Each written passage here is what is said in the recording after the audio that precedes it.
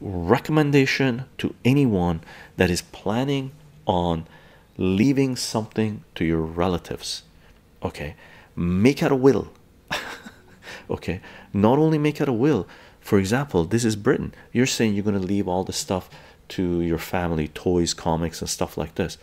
Specifically say how you're going to leave it to them, because when you die, and you're going to die at some point, right?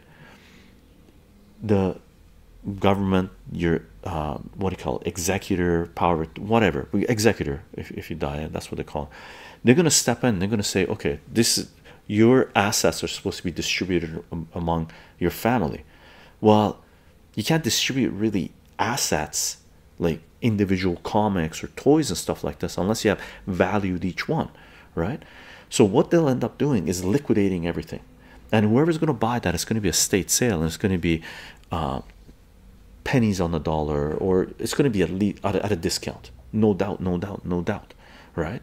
So in your will, you could actually specify, you know what, I have 100 boxes of comics, and you start off with the youngest one. They get the first one. Start from somewhere, do the count on them, random, right? They get the first one, next one gets the next one, next one gets the next one.